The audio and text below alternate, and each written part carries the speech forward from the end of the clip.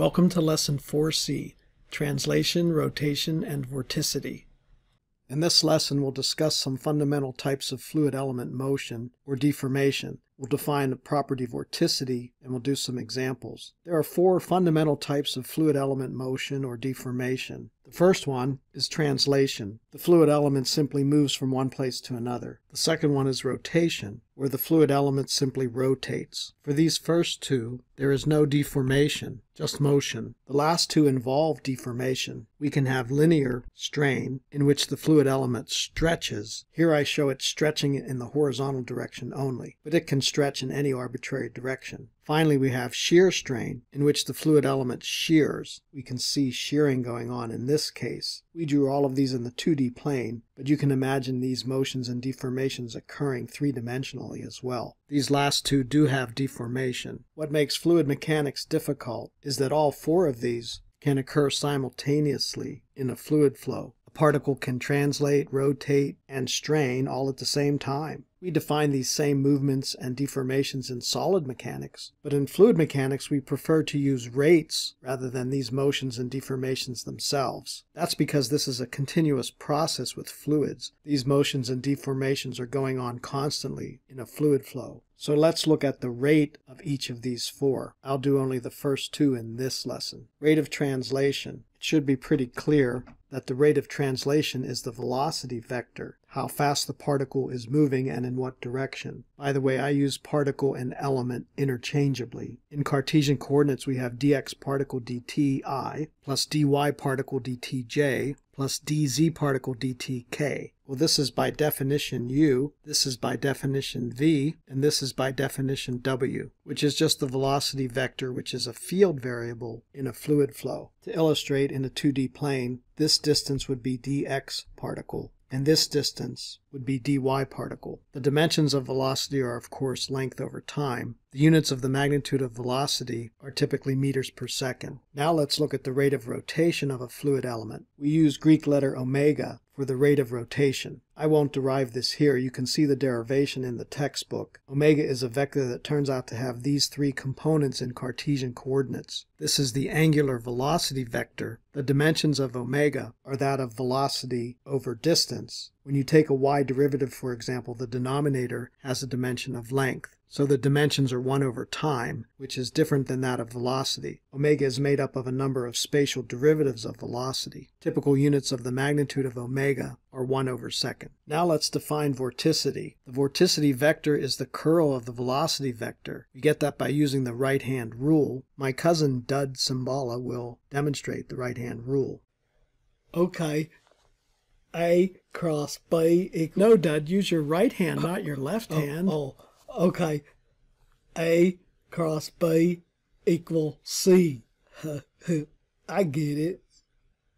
Thank you, Dud. If you do the math on this, it turns out that zeta is 2 omega. Vorticity is twice the angular velocity of a fluid particle or fluid element, so its dimensions are the same as that of omega. There's just a factor of 2, and typical units are also the same. Be careful with this factor of 2, especially since some authors use omega for vorticity instead of the Greek letter zeta, so this factor of 2 can really be problematic. Since vorticity is just twice the angular velocity, vorticity is a measure of rotation of a fluid particle. Namely, if zeta is 0, the flow is irrotational, and if zeta is not 0, the flow is rotational. Since we already have the rate of rotation or angular velocity vector up here, we just multiply by 2 to get the vorticity vector. Here's the vorticity vector in Cartesian coordinates. We can also write it in cylindrical coordinates. We get some extra 1 over r's occurring, and notice that our unit vectors are in the r, theta, and z directions, er, e theta, and ez.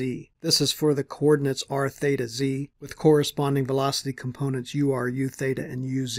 Now some physical examples. In a boundary layer where viscous forces are very important, the flow is rotational. Zeta is not 0. But outside the boundary layer where viscous forces are not that important, the flow in that region is irrotational. Zeta equals 0. To illustrate, suppose the fluid element is a smiley face. In this irrotational outer flow, the fluid particle remains in the same orientation and does not rotate. In the rotational part of the boundary layer, where there's a large velocity gradient, the fluid particle rotates as it translates. Therefore, we call this a rotational region of the flow. For our second example, consider solid body rotation or rigid body rotation. This flow is rotational. In fact, zeta is 2 omega everywhere in the flow field. Vorticity is a constant. Our fluid particle rotates at the exact same rate as the rigid body rotation. This is what the velocity field looks like. U theta is omega r. This would be analogous to a merry-go-round or a roundabout, where the people rotate as they revolve around in a merry-go-round looking from the top. A line vortex, which is similar to a tornado, also has circular streamlines, but the velocity field is very different than solid body rotation. Instead of increasing with radius, U theta decreases with radius like some constant over r. For a line vortex. We say line vortex because this is two-dimensional in this plane and nothing changes out of the plane or into the page. As the fluid elements revolve in their circular path, they do not change their orientation. In other words, they don't spin. So this flow is irrotational. Two of my students, twins Duck and Dick Dynamics, will demonstrate these two flows using some visual aids that two former students created for me.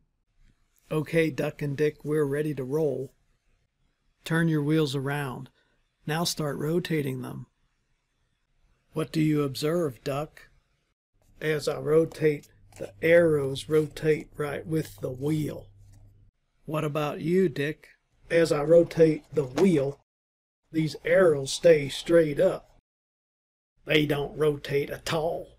I guess that's why they call it irrotational. Thanks, Duck and Dick.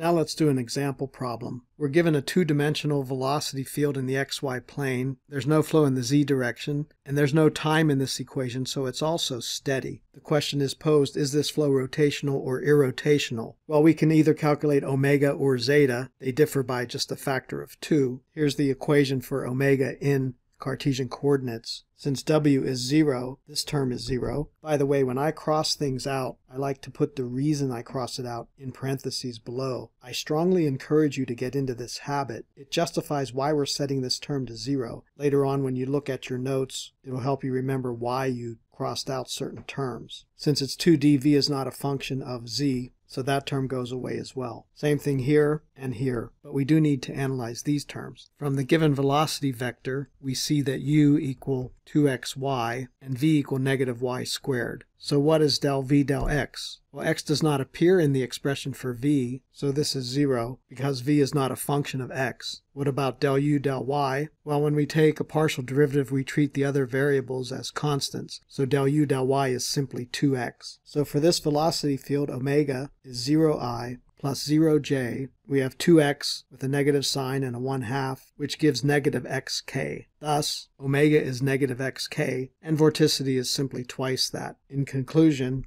since zeta is not 0, this flow is rotational, with the vorticity vector parallel to the z direction. Let's do another example. Again, we have a two-dimensional velocity field. With this velocity vector, we're asked to calculate the rate of translation and the rate of rotation. Well, the rate of translation is just the velocity vector, so the answer is already given up here. V equal 3xi minus 3yj, or the components are u equal 3x, v equal negative 3y, and w equals 0. Now we calculate the rate of rotation and the vorticity. Since w is 0, the first term goes away. Any derivatives of z are 0 in a 2D flow, so these terms go away. And again, w is 0. Since v is negative 3y, del v del x is 0. And since u is 3x, it's not a function of y, so del u del y is 0. Thus omega is 0, and zeta is also 0. Unlike the first example, this flow is irrotational. As a fluid particle translates in the flow, it does not rotate. One final comment as you watch these videos. I try to distinguish the Greek letter zeta from the Greek letter rho, so make sure you don't confuse these two variables. Thank you for watching this video. Please subscribe to my YouTube channel for more videos.